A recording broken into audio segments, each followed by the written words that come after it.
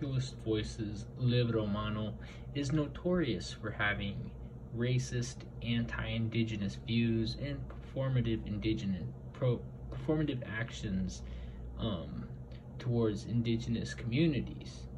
Here's one prime example with evidence. So you'll see that Beverly Couch says, just telling people to go vegan. And you will see my response. Let's run this clip back.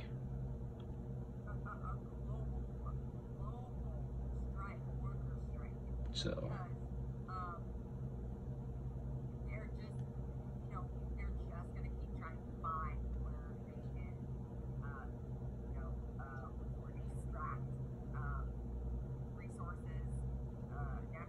So you see she's rambling on. Liv is rambling on.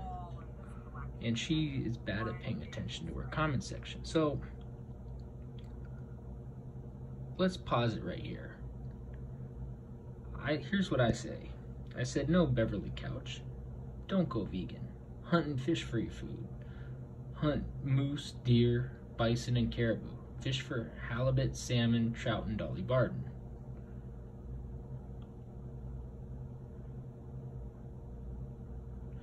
Okay.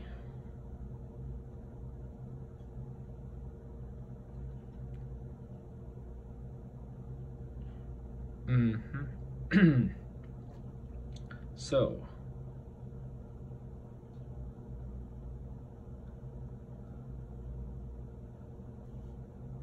you can see those comments rolling up. Liv keeps on rambling. I have the volume off to this point. And we're talking about the minimum wage. This is from October, guys. This is from October 22nd. Jamie Woodruff, and I'm talking with Jamie Woodruff about the minimum wage.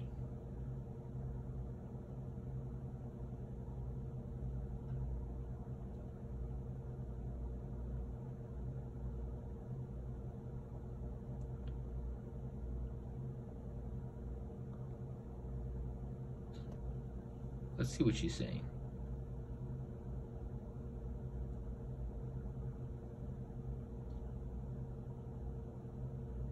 And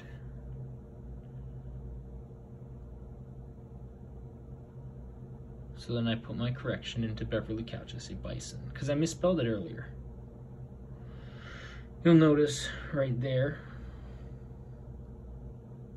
I misspelled bison.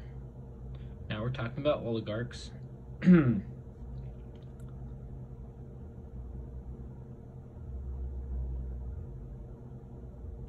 Okay.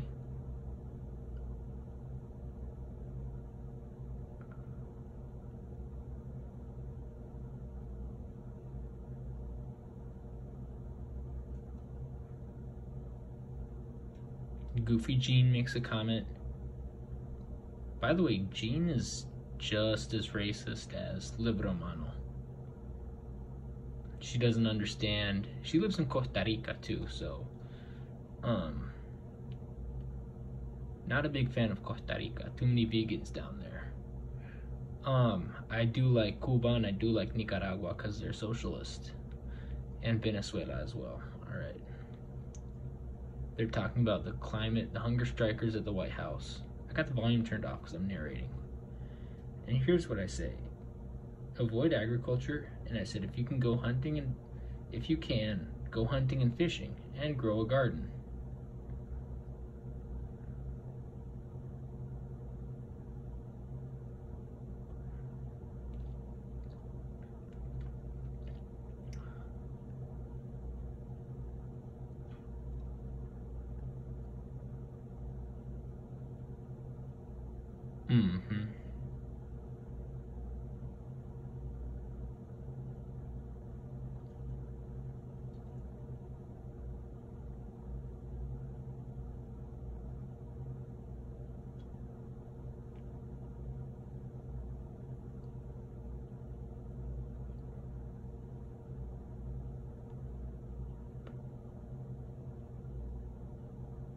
So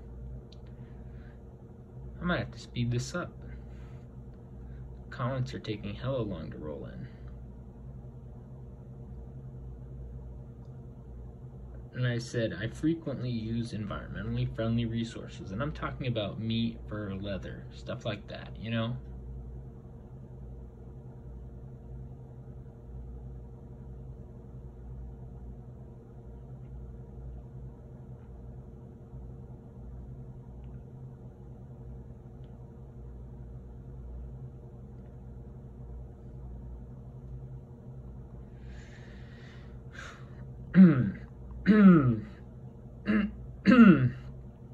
And here's what Beverly Couch says. Beverly Couch says that veganism is a commitment to never exploit other species for taste buds or fashion or tasting. And she says that they do not believe... So she's promoting bullshit. She's promoting the bullshit racist vegan narrative and bullshit talking points from some Chichako Gusuk from Princeton. Clearly elitist, clearly racist, and clearly ableist.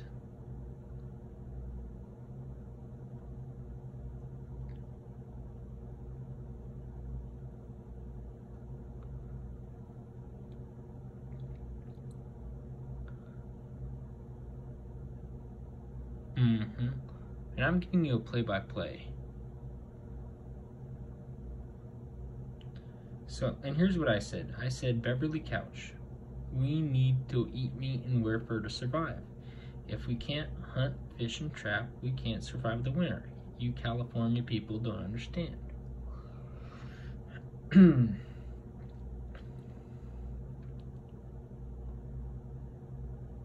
So I put in a good rebuttal to what Beverly Couch says.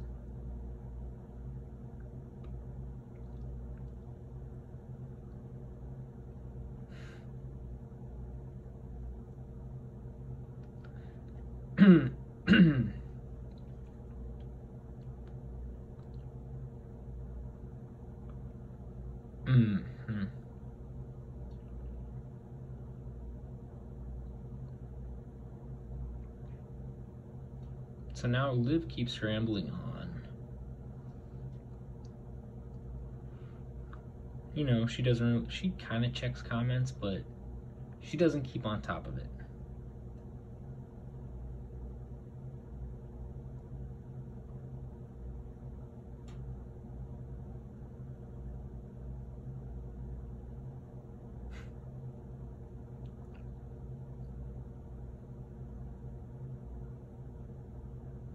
Oh, and by the way, yeah, no, I don't...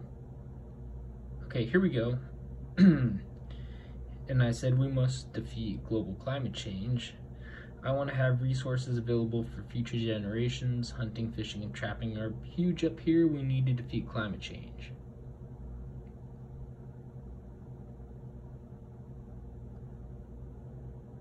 So, you know, I'm the truth teller in the chat.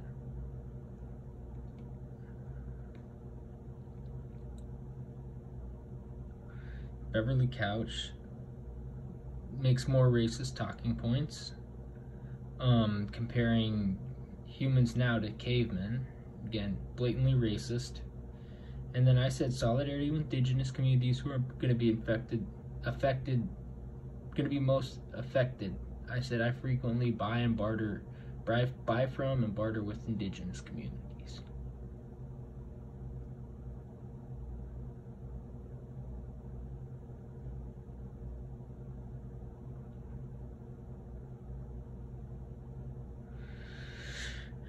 I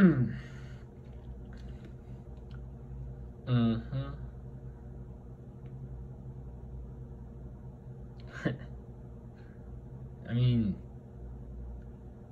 I'm the one who's correct here. Beverly Couch is just a racist. So now I ask if it's on Instagram. Now she gets to that comment.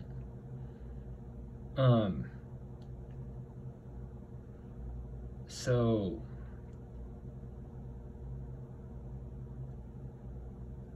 here's what I say. I say, Beverly Couch, people need to eat meat and wear fur to survive. Veganism is not good for health, and that's true. Veganism is bullshit. Deer, moose, bison, and caribou, and salmon, dolly varden, halibut, and rainbow trout are the healthiest meats out there. The best way to get your protein.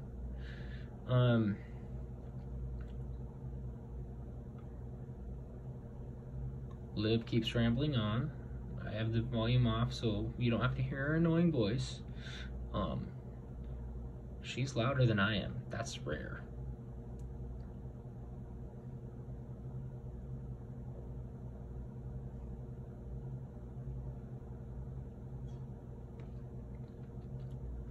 So I said make Blue Friday.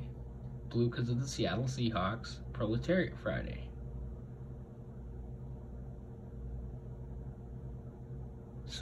Goofy Sula Moon is having her comment read. Human Love and Solidarity is having their comment read.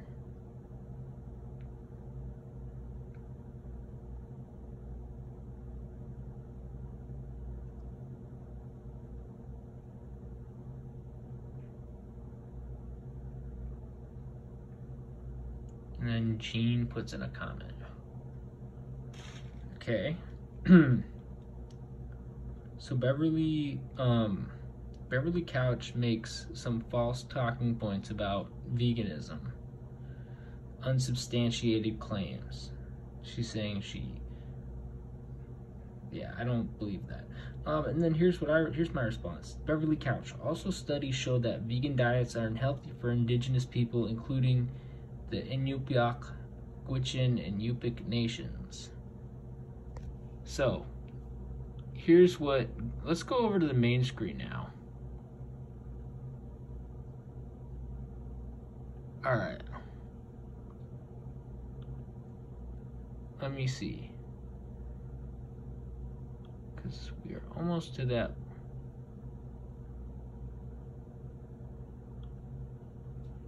point.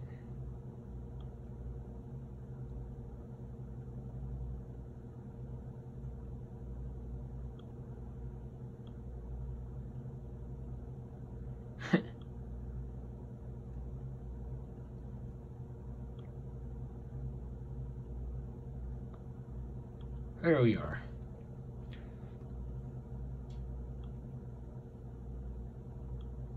Adjust the volume.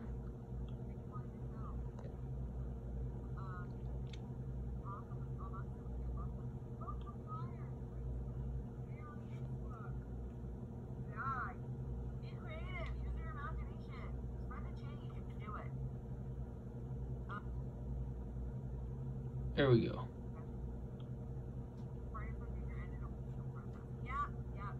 Yeah, so she's talking about Friday for Future. Let me just fast forward. Let's fast forward. So,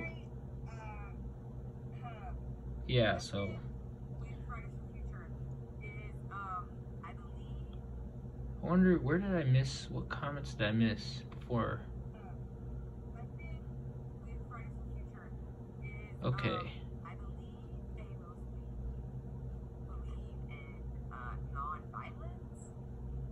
Yeah, that's where we were. Yeah, with Beverly Couch making BS talking points.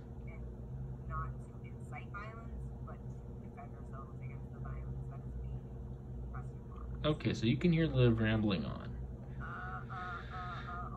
So, yeah, this is where I say, this is where Beverly Couch makes bullshit talking points about veganism, claims that are unsubstantiated. And my response is that Beverly Couch also studies show that vegan diets are unhealthy for indigenous people, including Inupiaq, Gwich'in, and Yupik nations. Okay. So she addresses my comment.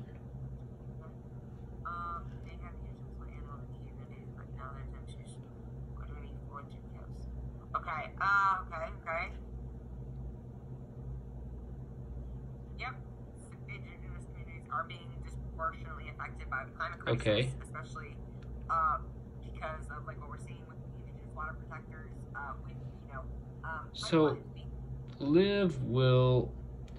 Liv will talk about water protectors all day, but she never mentions any indigenous hunters, fishermen, and trappers. And that's a key point that I'm going to emphasize later in this video. Also, if we go back over to the comments, Beverly Couch says, do it for the environment, boss. So Beverly Couch makes more racist comments, claiming to put animals above human beings. Okay, so Go through their territories because we have never once honored a treaty. But that's great. Buy and barter with indigenous people. That's amazing. okay. So how does she address? Okay. As a vegetarian, I strongly disagree with this statement. And I did see here there was like a thing with Beverly and Archer right now about veganism versus no veganism. I am going to definitely disagree with the statement that people need to eat meat to survive, especially in modern day. No, we do not. And it's a long myth that like meat is like your best source of protein. I mean, especially like all these studies coming out about against how bad red meat is for you.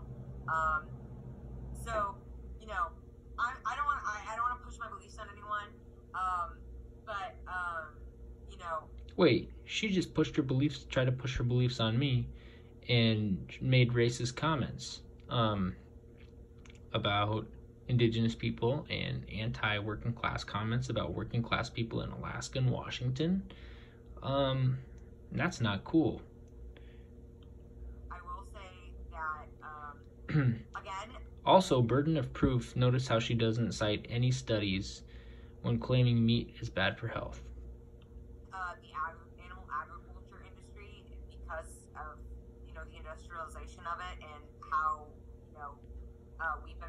She scapegoats everything on agriculture when big soy is just as much of a culprit of pollution, and to a certain extent hemp as well. Trade for our appetite for meat is largely contributing to the climate crisis we're seeing, and therefore if we did scale back on our meat intake and meat production, it would have a significant impact on it. And that is false. That is false. It has nothing to do with meat production and meat intake. This little Malthusian liberal, Liv Romano, she is absolutely false, 100% false. So and that's because if we go foods of Northwest Alaskan subsistence, the muskox, caribou, moose are hoofed game animals in this part of Alaska. They provide hardy meat and hides for the Alaskan people. The sea is also an important provider of food, such as marine animals such as beluga whales, seals, walruses, saltwater fish, crabs, and other crustaceans are available for sustenance in season. Fowling, that means duck hunting, egg picking, picking greens and berries are also very important to life on the tundra. One of the most essential food sources is salmon that are found in the freshwater streams in summertime. And most of the summer months are filled with catching, cutting, smoking, and drying the salmon for the rest of the year. Okay, so that's, unless subsistence food, let me see. Subsistence foods, Alaska. Oh, and also if you live in Alaska, you have to be native to harvest the marine mammal. A gusuk like me, gusuk means white man. Gusuk means, but it can be applied to anyone who is not native. Gusuk like me, we can only catch deer, moose, caribou, Dall sheep and mountain goat, and salmon and dolly varden and halibut and hooligan. We can only catch finfish and deer for food, and sea ducks as well. Okay, So sea ducks and deer species and antelope species and sheep species. So yeah, the only thing from the ocean we can harvest is finfish, basically, and clams. But clams are overrated. Let's be honest. Fish and game, and also and then we'll explore.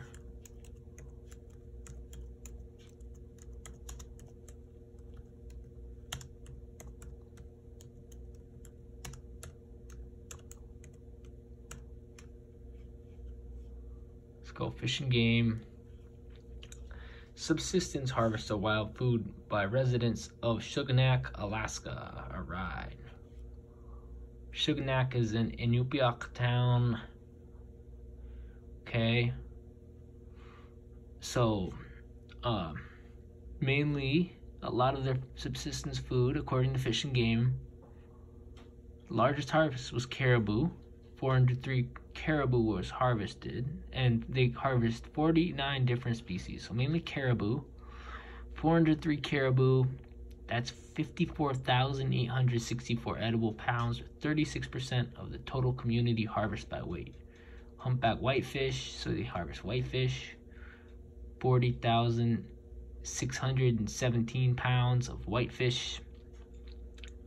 Chum salmon, 22,858 pounds. Sheefish, 11,111 pounds. Moose, 5,696 pounds. Okay. And then also, if I Google veganism, racist to indigenous people,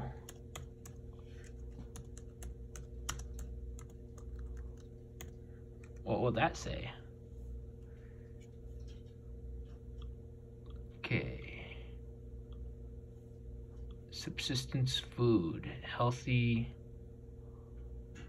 No.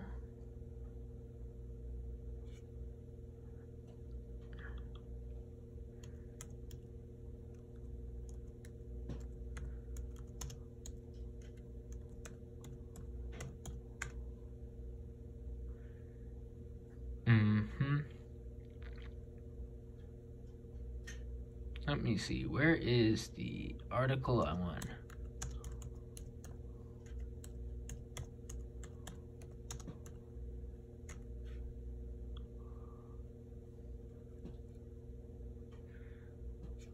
Oh, this is the one. So check the title. Indigenous People versus Militant Vegans. Okay, and this was written by an indigenous person.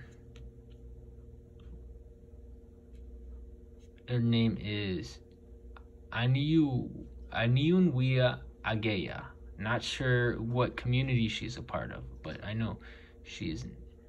So she describes herself as a white-coated Native woman, disabled artist, curmudgeon. So she is part indigenous, part Gusuk, and okay. So guess what? She went vegan for a bit. She said she was vegetarian. She said, I have multiple autoimmune disorders. I was vegetarian for 36 years, and recently a spate of health issues traced to not being able to adequately absorb nutritional needs from pills, tablets, and supplements. So she had to quit veganism because of that, or vegetarianism because of that.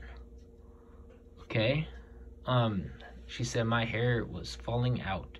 I lost most of my body hair. The most efficient way for me to get the vitamins, minerals, and amino acids would be from eating meat. I'm still having issues with it. The smell, the look, the taste, the texture. But when I was vegetarian, I still seldom berated others for their food choices, except when teasing friends who would tease me back. Alright, so what does it say? And then she talks about social media vegans. So here's why veganism is racist. Great article, by the way. You can look it up online. She said so much of what we see is very racist, anti-indigenous. So it's very racist, anti-indigenous. Even from other races, the few POC that are also vegan, including other indigenous people. We get threats often such as this. So there's someone on Twitter that was making anti-indigenous remarks, trying to send meat eaters to the gulag. Of course, as always, Twitter is fine with this, but if we say anything in return, we get a cascade of vitriol, and no amount of reporting does them anything. But if they report us, you know the drill. Suspended. Keep in mind, Twitter CEO Jack Dorsey is Buddhist and vegan himself. See, I hate vegans. That must be why Twitter keeps banning me. And male. Let's not forget male, as a lot of this harassment and abuse seems to be leveled at indigenous/disabled women. Not always, but the large percentage. If you're, quote, slaughter our archaic traditions, post quote, you are talking about slaughtering entire cultures, our entire peoples. You are saying we are no longer allowed to be indigenous or practice our indigenous ways. For a group who claims they have compassion for animals, they always seem to get humans are animals, anthropods themselves, and they have zero compassion for humans in any form, not even others in their group.